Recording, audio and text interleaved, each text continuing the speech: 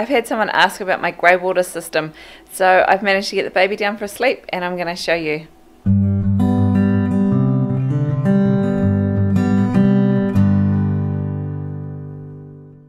G'day there, I'm Dana from Piwokaka Valley Homestead. Today I'm going to give you a tour of our grey water system that we have coming out of the washing machine and going through into our tunnel house. Well, here we are in my very messy laundry. I'm not going to show you most of it because it's a shambles. It is also our spare food storage area, so we have quite a lot of stuff there. I've got some jerseys waiting to be washed.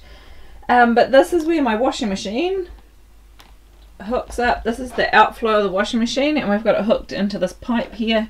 And this pipe runs along, it actually goes through the back of that cupboard and pops out the other side of the wall. And here you can see where the pipe comes back out. It's just ever so slightly lower at this end than it is at the other end, and I've made sure that it sits well above the top of the water here, just for any reason if the water gets too full we don't want it flowing back in there and flooding out the laundry. Now the one thing I do need to fix with this whole setup is something to cover the top. I have tried all sorts of things. We did have a barrel that was closed over the top, but we swapped it out for this one so we could access the pump a bit easier, that we've since put in here. And we need some way of keeping the flies, particularly the sand flies that we have and the mosquitoes, out. But this has not worked. Basically what happens here is the water comes in and it's sitting too long on top of the fabric and it's pushing it down, so I need some way of attaching the fabric.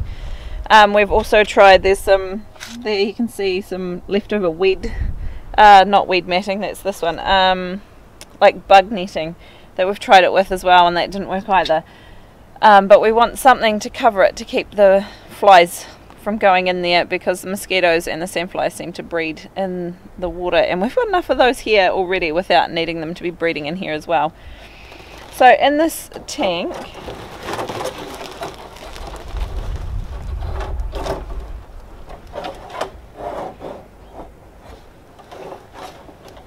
I can't unhook the wire, it's all tangled up. We'll just tuck it around the back. And here, I mean, it's kind of gross because it is water out of a washing machine, so it has got the soap and stuff in it, and because that mesh hasn't been on properly, there's a couple of moths floating in there as well. We did have this set up as a passive system and had it flowing out this tap at the bottom, but we were finding it was because up here is all on one level, it was just flowing too slowly. So we've actually put in a pump, and that's what this outflow's for. And we have got an inline filter here as well to help catch the goobies. So when it was passive, it just simply filled to the top, and then it would slowly filter out through like a soaker hose that we had. But we were finding that it was just taking too long to empty. So I've gone and got a really cheap pump. This is one that's set up to, I think it's a sump pump or something. And it's got a float on it that turns itself off and on when the water gets to a certain level. As you can see there, it does keep the water kind of higher than what I'd hoped, but when the float goes up it turns on, and when the float goes back down it turns off. So hopefully that'll run long enough that I can go and show you what it looks like at the other end. That pump was really cheap. I think it was 70 or 80 New Zealand dollars. It wasn't an expensive one. And then we just have this cheap black hose that runs all the way along here, and I'll show you where it goes in the tunnel house. This is our first year with the dripper tape, and I'm a little bit annoyed at how it's working. I expected the new washing machine to have a much better filter on it. Unfortunately it doesn't seem to have any kind of filter on it, so I need to get something that's going to catch those little fibres, because these drip tapes have only been down for a couple of weeks and they seem to be clogging up. Previously I have used just some poly hose with some holes drilled in it, and that worked really well. except by the end of the season I was finding that they too were clogging up and I was having to come and re-drill them and re-drill them. So we'll see how this goes. The reason I swapped from it being completely passively dripping through was that it did work with the soaker hose and just slowly dripping through. The problem was that it wasn't doing it fast enough to keep up with the amount of washing that I was doing, the busy household, so the bucket was overflowing all the time. So having the pump to force it through is certainly working better.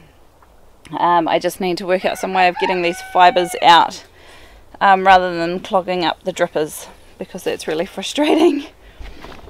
In here the water comes in through this main line first, which is like a header line. It goes all the way to the other end and runs across first, and then off of it comes all of these drip lines, which you can see the wee dripper holes there. Some of them are a bit clogged up, unfortunately, so it's not dripping so well down here. And then at the end of each dripper line you put these little ends on, which act like stoppers, and you can unscrew them and it will release the end and let it dribble all the way out. And so it runs the header line runs all the way to the end.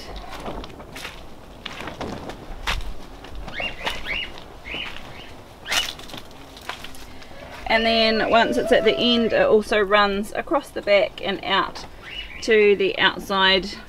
See here, you can see where it goes to outside, and I've got a tap on the other side of that wall to turn the outside ones off and on. And then all of these then just come off that top header line, so you can see there's a T intersection, and then a small length of poly, and then it runs into the dripper hose. And see, same here, we've just got the header line and a T intersection, so wherever there's this poly hose is not dripping, so it's good for crossing pathways and things. And then when you do want it to start dripping, that's when you attach it to the drip hose. There's a broccoli that's grown over the winter, I need to harvest that. It's really hot in here, so I'm going to get out of here and we'll go and show you where this hose comes out on the other side, where I have the ability to turn it off and on to water my outside plants as well.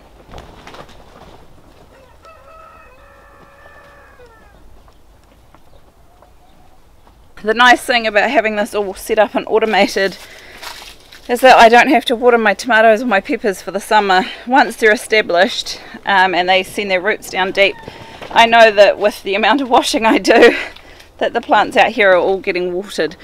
And it's a really good way of, oops, I'm stuck on a nail, a really good way of reusing the grey water that would otherwise just end up in our sewage system.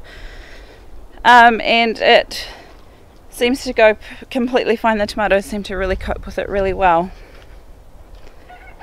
The other nice thing is it makes it really easy for me to fertilise the tomatoes. All I do is tip some liquid fertilizer into that big blue barrel, and it automatically drips it all out into the tunnel house for me, which is really helpful. I'll just shut that gate and I'll show you where I have the other garden set up. So they don't get the wind all the time. They don't get the wind. I get the wind all the time. It is windy. The tap out here is off because it's springtime and we're still getting lots of rain, but in the heat of the summer, or as the pumpkins are ripening, I can turn the tap on and make sure that the plants are getting plenty of water. So here's the wee tap. Move out of the sun so you can see it. There's the little tap, and so that's currently off, and so I can flick it on. Same thing, just a poly hose out here, which I have a header line that runs all the way down in front of all of those gardens, and then each place that I need the drip tape to go, we've just got a T intersection and then a little length of the poly hose, and then attached to the drip hose. And I've just used a few of these weed mat staples just to hold them down in place. So each of these beds, they're about 3 foot wide or about 1 metre wide. Each of those have got 2 strips of tape, which will be enough just to keep the soil damp. So in these garden beds I've got potatoes and yams, also known as oca, New Zealand yams. This one is full of baby onions, and these ones have got corn and beans and squash, and the bottom one has a few tomatoes and some pumpkin plants. And to be honest, they look like they could do with a wee drink of water, but